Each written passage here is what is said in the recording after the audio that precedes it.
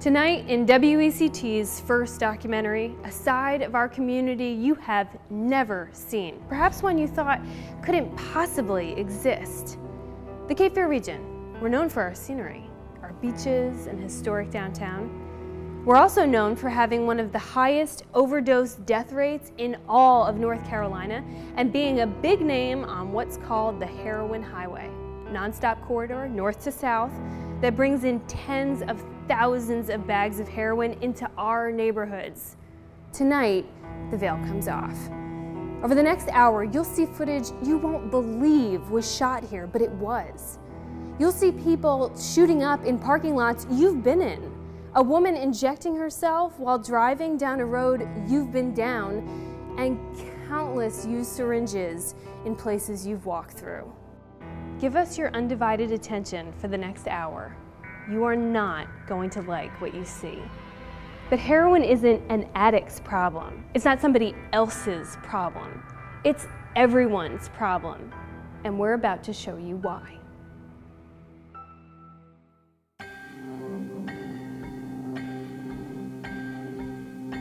So like the downtown area, great restaurants, great beach. We're looking forward to what should be a beautiful sunset today. Great southern hospitality. So food here, the people here are very nice. And it should be beautiful for each minute. Happy Boulevard with key in our vehicle. Okay, for it. In the area marked Open the bathroom. Just put the right foot in front of the other. Do you have any more dope on you? 30 to 40 bags a day. You can pull up for damage. There's 2 damn needles in there. Yeah. There's 15 needles in each bag. I don't have anything on me. 10-4 I am.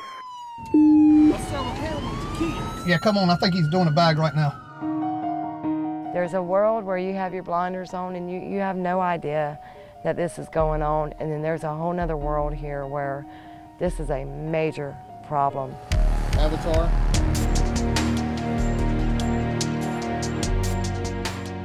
There is a lot of heroin in this city. There is a lot of users in the city, and it's happening daily, right out in the open. Central Our Unit special attention to 3 Alpha. Happy Boulevard at Honda Accord swerving over the road. See, man, I asked you if you had any other needles. Heroin is the new crack for this area. Yellow. And I'm not exaggerating when I say that. What is that, 8? 110 people that I could go to right now and buy heroin from in this town. We have seen every age from 15 years old to 75 years old. Man, woman, child, every race, color, and creed you can imagine. It has no boundary.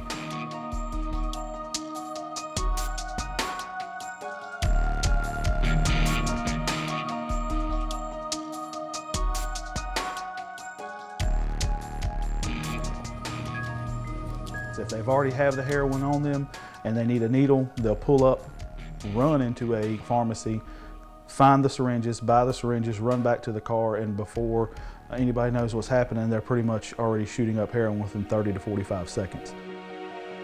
All right, he's got a needle. Let's get out.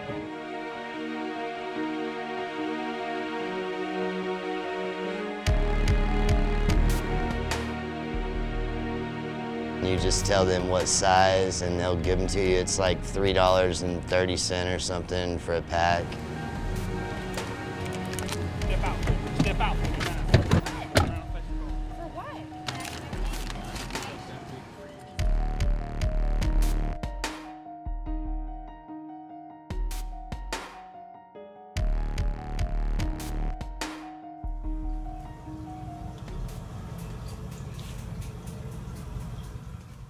How many bags did you shoot up in the bathroom?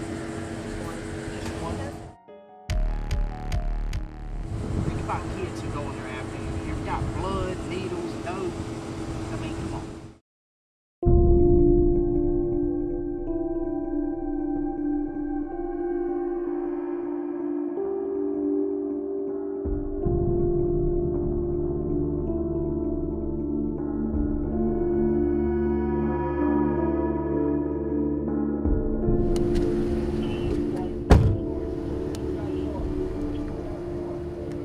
I mean, I've seen people put stuff inside of them, if that makes sense.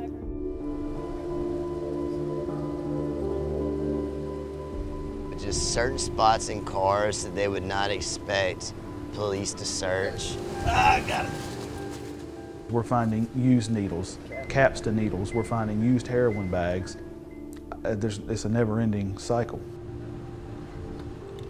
I myself have been stuck about 15 years ago. I was searching underneath the seat of a car. When I brought my arm out, it was actually hanging from my forearm.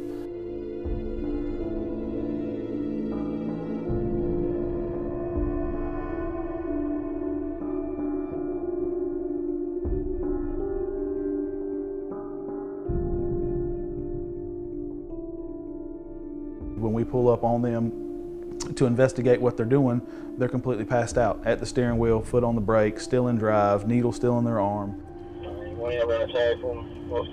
And then we've also had people that have shot up bags of heroin, and before we could get to them to stop them from getting on the road, have got on the road and driven perfectly fine and normal. Last thing I really remember is kind of just like, sounded kind of like a train coming behind you, but it was a pickup truck. I didn't see it coming. I didn't see it in my rear view or anything like that. A witness had seen them nodding off in the Walmart parking lot.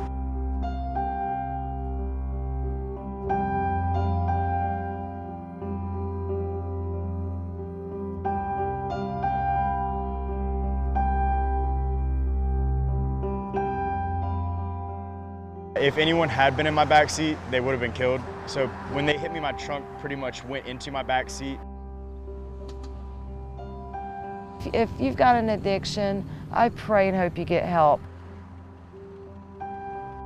But wait till you get home or where you're going to be somewhere for a long time before you're on the road driving, nodding off, putting other people at risk.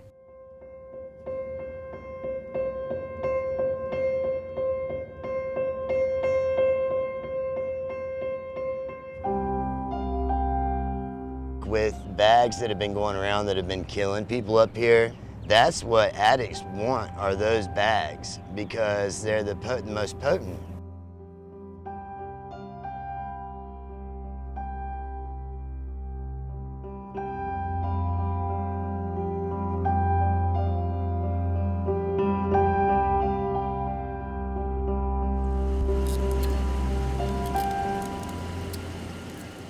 A lot of time as drug investigators, we get hung up on the amount of drugs we're seizing, or we're high-fiving on great busts or great seizures. But the loss of life due to a drug that we are in charge of combating on a daily basis is a hard thing to swallow. All it takes is one bad bag and you're dead.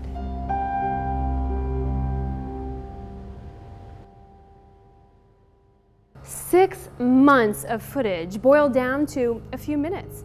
And still, what you just saw is but a snapshot of heroin use here. Addicts will tell you, there's just as many doctors, nurses, lawyers, and CEOs getting high on dope as there are people doing it in parking lots. So stop yourself if at any point you thought, I would never do that. Most every user we met over the past few months said the same thing. People like Abby. She's PTA mom, had a great job, and then she had to take her son off life support. Abby didn't look for heroin, but it certainly found her. If you can't relate to her story, maybe you'll understand Cortland's. His addiction started with a pill that most of us have in our medicine cabinets, making you no more immune than any other addict who thought, this could never happen to me.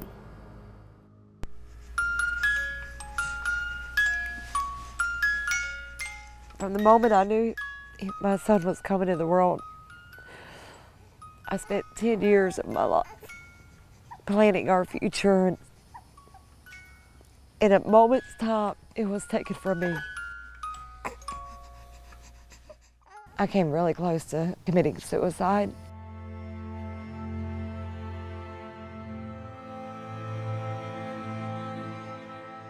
As soon as I would feel that pain, I would just want to numb it, and I started self-medicating.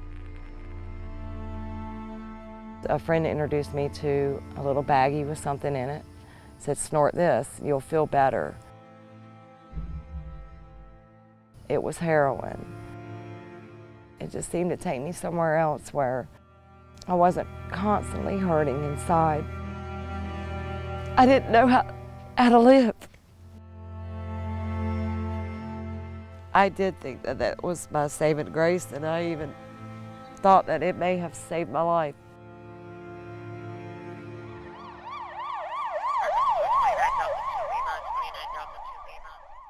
I had gotten in a bad car wreck, and I was prescribed prescription meds for pain pills.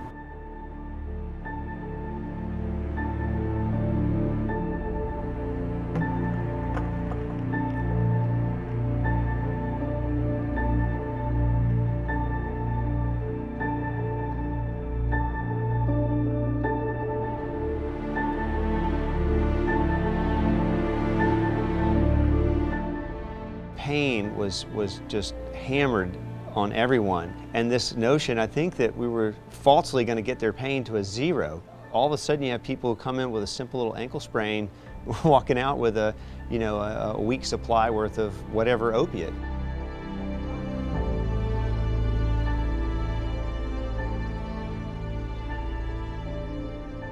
They find quickly that they're the cheaper source initially. They can buy heroin for half the cost, maybe a third of the cost, what their pills were. So initially it's a great thing for them. You feel like you are on top of the world, that you are untouchable, that nothing can hurt you. Alright, so this is what the bags look like that I'm about to do. They come in bags. 30 bags a day is what it got up to. How much money is that a day? That's about $200 a day, so that's a $1,400 a week habit. This is me relapsing right now as we speak. To use heroin on a regular basis is a full-time job. You're going to lose everything you have because you have to support your addiction every single day.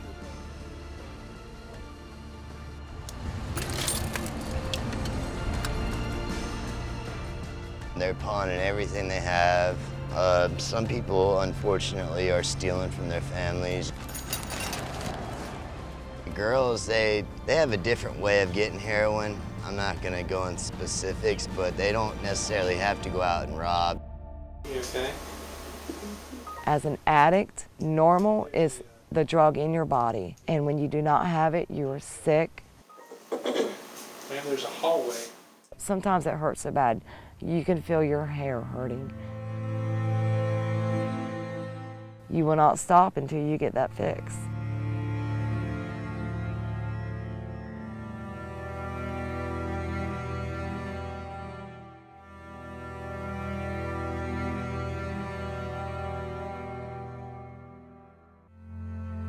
The sickness is like almost want to kill yourself. I was new to the game, and thank God I never got old to the game. Yeah, I was a horrible criminal. And thank God I got caught.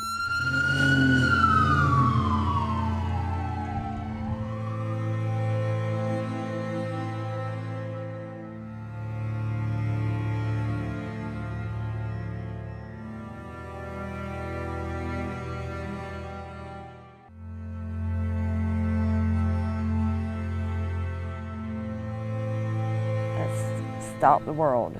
I mean, literally, the world quit turning. Thank God for him.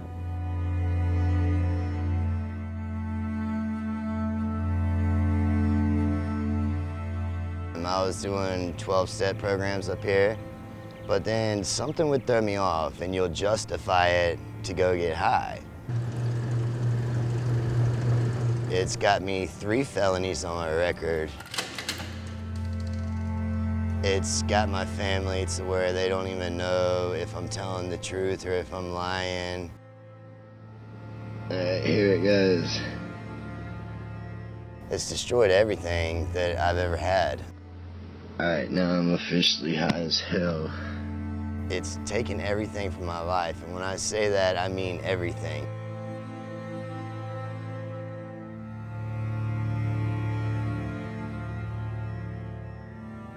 Fortunately, right now I'm sober, and that's great, but it's like, that could change in 5 minutes. And like, that's the scary part.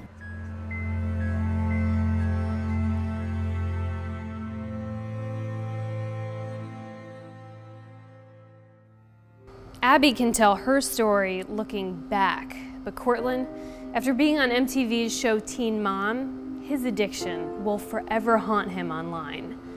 Anyone can push play on the videos and pictures taken during some of his biggest struggles. Both of them credit the support system they had to helping them find sobriety. You can't lock addicts up in a room and let them sweat it out. But look no further than the ER if you want to know where most end up. Line them up at 13th and Worcester. Well, she's got the whole thing of syringes. Yeah, she was shooting up, putting the heroin in the needle. They say that your addiction's in the parking lot doing push-ups. Needles. Well, that's not true. Your addiction's in the parking lot, and he's already done his push-ups.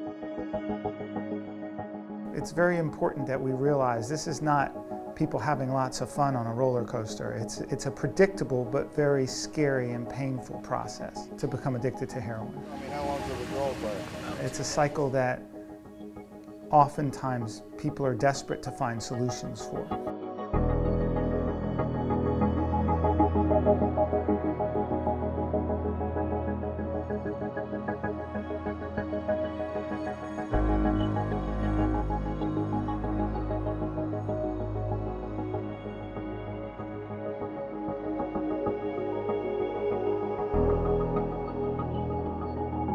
There needs to be at least 10 treatment centers in this town. I think that can be an excuse.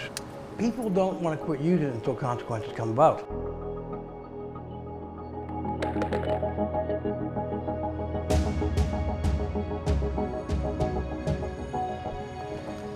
Making it easier for people of all ages, all races, and all financial status to get a treatment would be a big boon for southeastern North Carolina.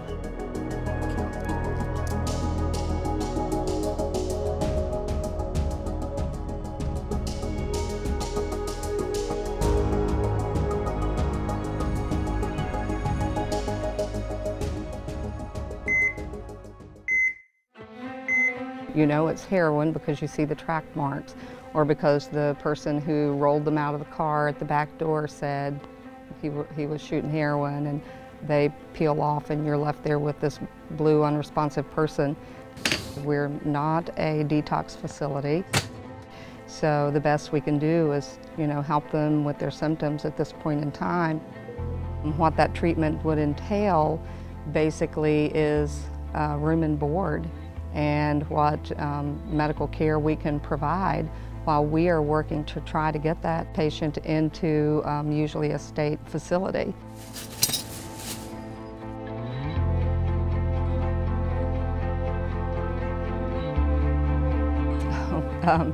It can range from 24 hours to, we've had people boarding in the ED for weeks, and it's at tremendous cost.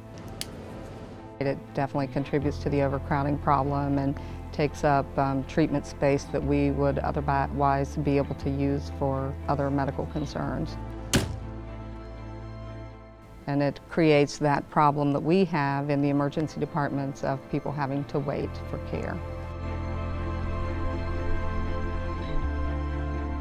This is truly an epidemic that is out of control. And right now, we're doing very little to stop it as a country.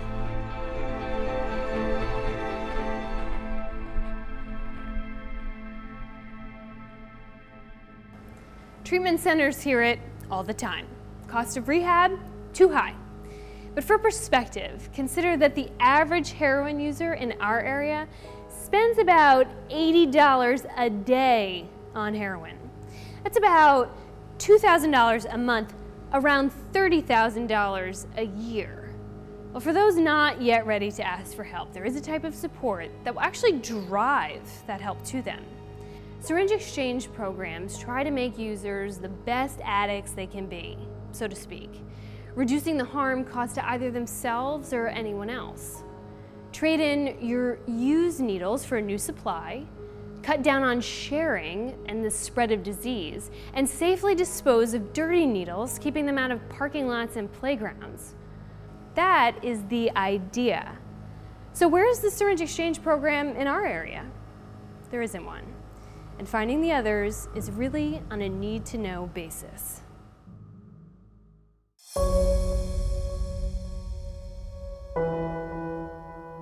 We go to the drug motels off the highway and ask people point blank, do you know somebody that's shooting up? Are you shooting up? Do you need some needles? Would you like some naloxone? Can I tell you about this to help protect you and everybody around you?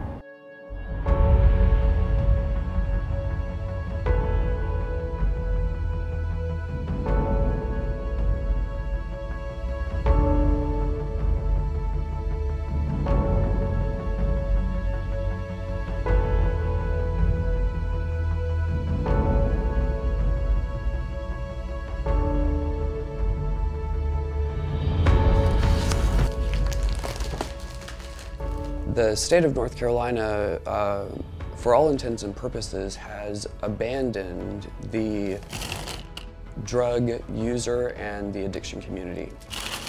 If you give somebody a clean syringe, you're able to prevent a mass infection rate of HIV, of hepatitis, of all of these things that tend to destroy not just individuals, but families and communities.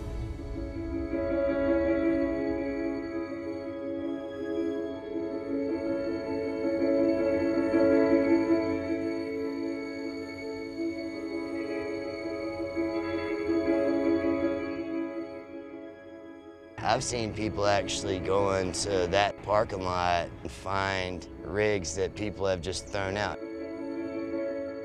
And they'll use it on themselves.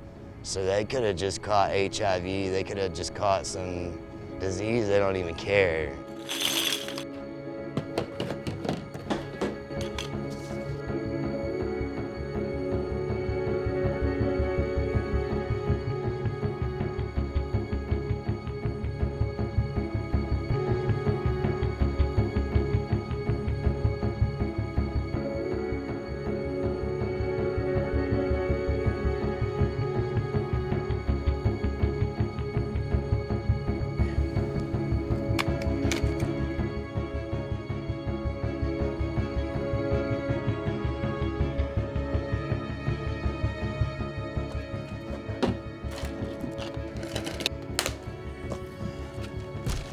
We generally distribute roughly between 1,000 and 2,000 syringes a month. If we think of addiction as bad people doing bad things, then we don't want to encourage. And so people are worried about needle exchange programs because they feel like they might be encouraging. Go directly in front of your left foot, heel to toe, and then stop. Sure. We don't want to make it easy for them. That's okay, man. Or okay for them to continue in a negative cycle, but we also don't want to lose them. We want them to be alive long enough to have the hope of recovery. The person we're taking them to, just got out of jail. I just take them up to them, and then they distribute them to the people within their user union. That's what we kind of call their little groups. They're called user unions. There's 15 needles in each bag, where a bunch of IV drug users get together and, they tend to take care of each other, make sure nobody overdoses, and use in a group to make sure that everybody's safe and stuff like that. There should be 75 total. Some of these kids have overdosed 6 times.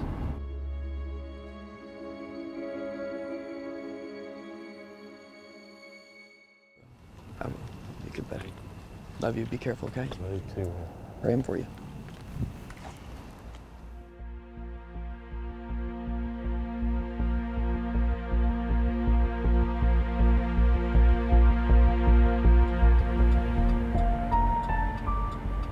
It breaks my heart to see kids that young.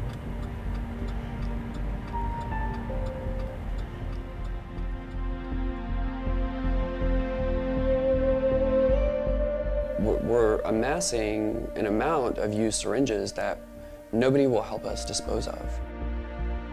When you ask somebody, hey, I've got 10,000 needles I need to dispose of, you know, people just are not willing to travel that road with you.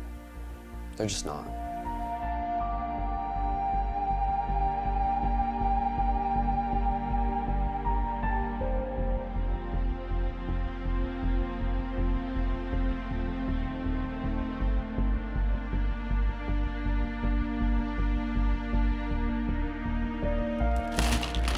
God, you know, he just won't let me rest. He won't. Because, you know, I think about the friends that I've lost, and I think about, you know, the people that could be here today. You can't stop. You know, even in light of this illegal situation, even in light of a lack of resources, you just can't. You have to. It's an issue of a society doing what we're called to do, and that's to care for each other. You know, and if nobody else does it, I'm still going to do it.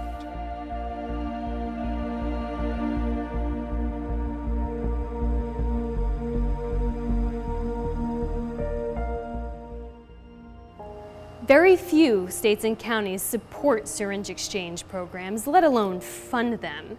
And those that do battle public sentiment, people not wanting their tax dollars anywhere near them. That's ironic, because we're paying for the problem one way or the other. Consider the cost of hepatitis C medication, a disease driven by injectable drug use. In 2013, North Carolina shelled out $8 million paying for it, and more than $50 million the very next year. So where are we going from here? What's the plan? Is there a plan? And if there is, where do we start?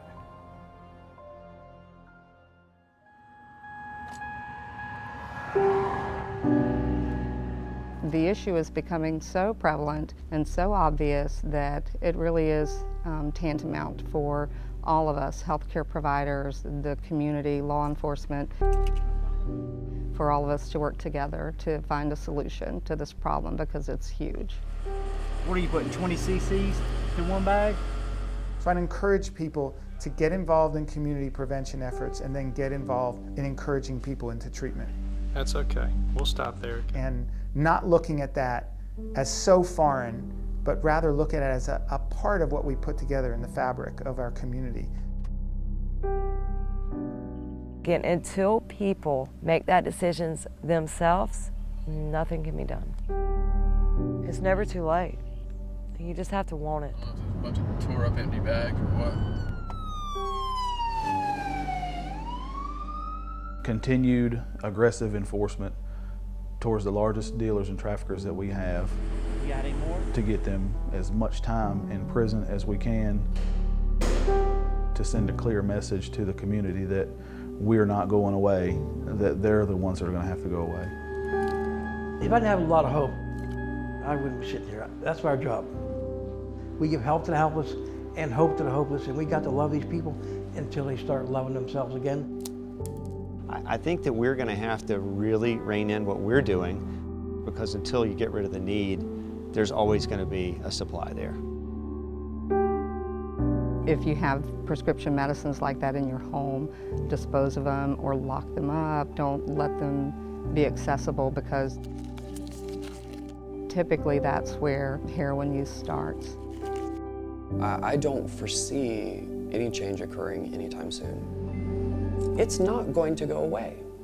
So we can wish it away, we can ignore it, we can act like it's not there, we can sit there and say, well, they're just drug addicts and they're not effective members of our society, and if they die or overdose, you know, so what? I only do bags when I can't find pain pills.